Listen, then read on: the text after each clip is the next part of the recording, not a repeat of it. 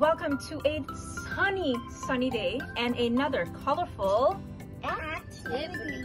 Yes, activity. Okay, Erica here. Look here. Over here. All right, so this is what I normally do for our gardening. This is the prepping stages. We wanted to let you in on our prepping stages. Last year, we started around this time of the year.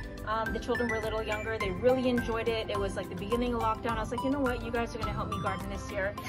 This is actually, if you could see the little tail end of it, these are green onions that actually started sprouting again.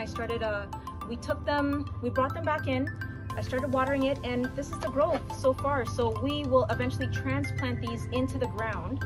And we have some seeds here that we're going to start off with. What did we eat last year? Actually, not for this.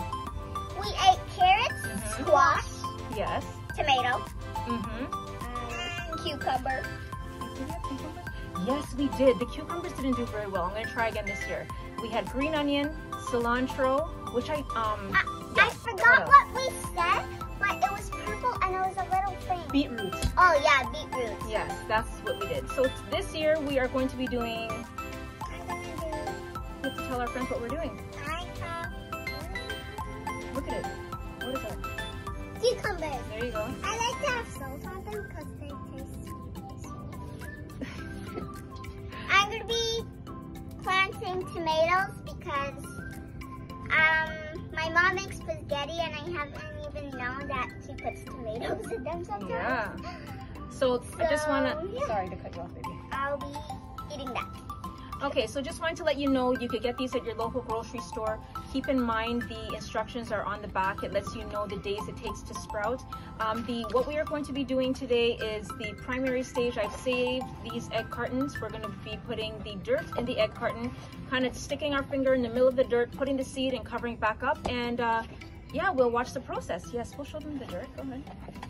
Okay, so Careful. heavy. Here's the dirt. Yeah. And it's really heavy. Oh my god.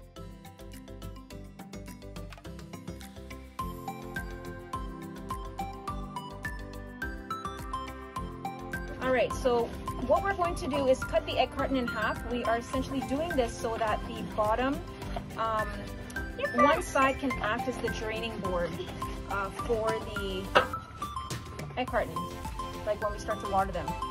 Just like that, very easy. We are poking a hole in the bottom. The reason why we're poking a hole in the bottom is so it drains the water. When the vegetables start to sprout, you'll see the little, you'll see it come out the other end of the egg carton. It's so cute. Oh my gosh. They're like so little things. Yes. Yeah, but then they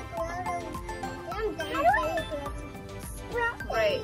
Hi! All right, friends, and there you have it. We've pretty much finished the process of starting our garden. Isn't it fun? Yeah. Okay, so what did you plant?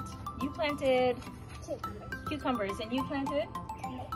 And I did Swiss chard. Okay, as mentioned before, the reason why we painted them is so that we know the difference between each container. We put a hole in the bottom to ensure that it's draining properly, and you can also use permanent markers to write the name of the whatever is in here.